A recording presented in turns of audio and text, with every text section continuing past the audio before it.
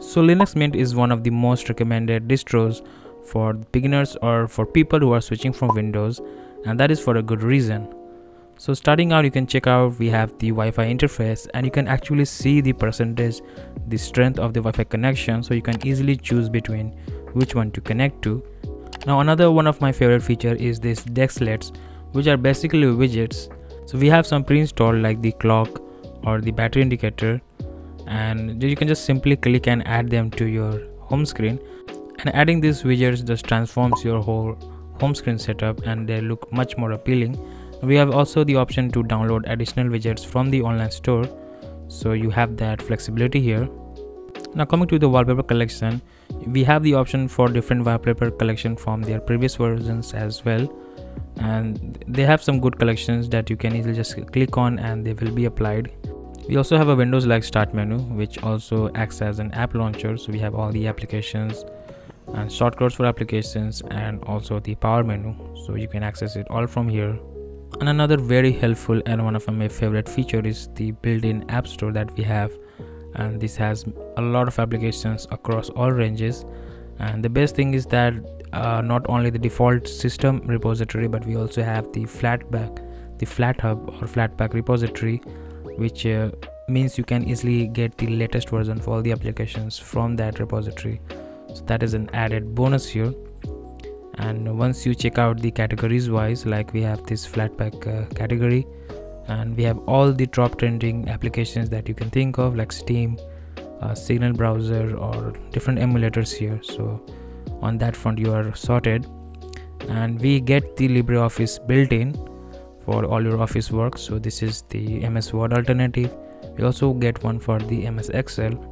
These act as a great alternative to the MS Office, but we can also use applications like Play on Linux to install some old versions of the Windows applications here, like the MS Office older version like 2010, old Photoshop, and some games as well. So you can use that, you can install this from the App Store as well. And what we can also install is the Steam applications to run some PC level games. And once you have installed the Steam applications, you can just simply click on that desktop icon, and this will launch the whole Steam Deck UI, and this is like an OS of itself. So, and after it's launched, you can see this is the new UI we have, and all of it works really smooth without any issues. And once you are there, I will suggest you to go to the menu from the bottom left side, and here in the settings, go to the compatibilities options, and here just enable the enable Steam Play for all the other titles, and it's gonna use some emulators to run the even Windows games that are not supported on Linux. Like I've tried this Combat Master, which is available on Android and Windows. This is a very small game, so it's easier to test it out. So I just click on play, and without any issues it starts the game. Normally it will say it's unsupported, but now it's working without any issues. And I'm playing this game while I'm screen recording, so there are lags, but without it, it runs very smooth without any stutters. And I had a really great experience playing it. It was unbelievable for me at first. It was so good. So yes, if you want to play some PC level games, you can definitely do that. Of course, you need at least a decent GPU that can handle these smaller titles as well. Enemy down. Target eliminated.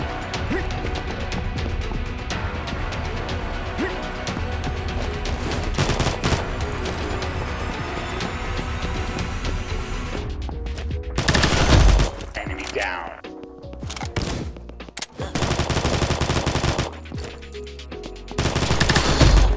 Good job. Now if you're coming from Windows and if you want to use Microsoft Edge, you can also download that using the App Store, and it works like very similar without any issues. You won't even know that you're using a Linux system, so you can easily enjoy Microsoft Edge. But personally, I use the Google Chrome browser, which also have to download from the App Store, and you get the same experience here as well. The extensions and the multi-profile support, all of it is here. And we also have something called the web app support here. So what you can do is create and install the website as an application, And if you used Chrome OS Flex, it works just like that. So you don't have to enter the website address or bookmark. You can simply open it up just like an application, and it works really good. So if you have most visiting websites, you can convert them to web apps and use it.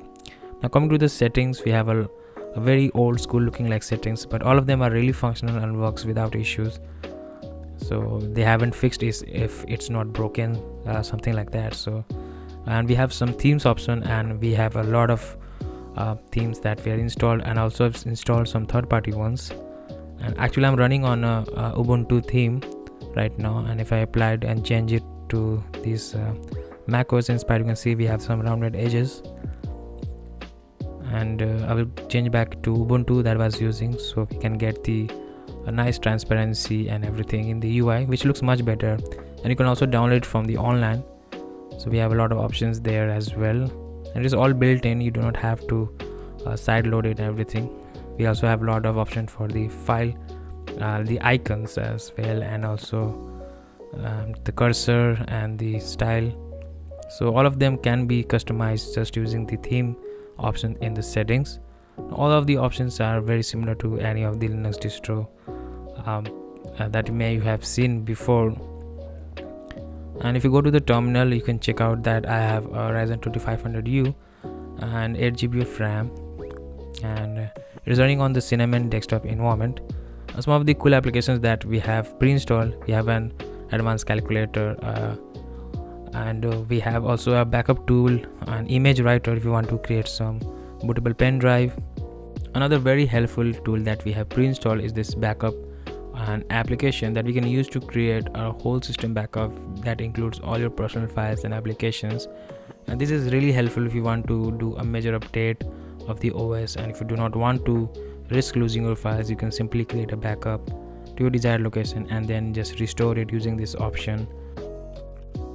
And coming from Windows, if you're missing the phone link, the Windows phone link option, you can easily download the KDE Connect app.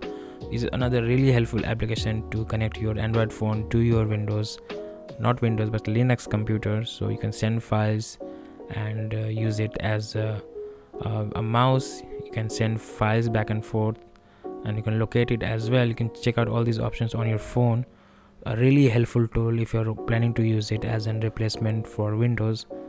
Performance wise as well, Linux Mint is quite smooth, and since the OS is so frequently updated, you can be rest assured of its security as well. And if you want to learn how to install it, I will leave a detailed guide in the description with all the links. So that was it for this video, and I'll see you in the next one. Thank you for watching.